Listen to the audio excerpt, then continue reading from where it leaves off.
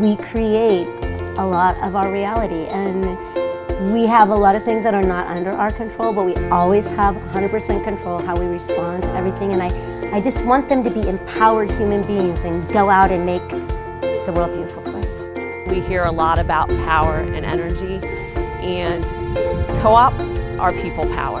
And we really committed to our community because most of us grew up here, and we realize the importance of investing back in your community, and we feel blessed that we can work at such a strong organization that is very vital to the economy here, and we want to give back to that community.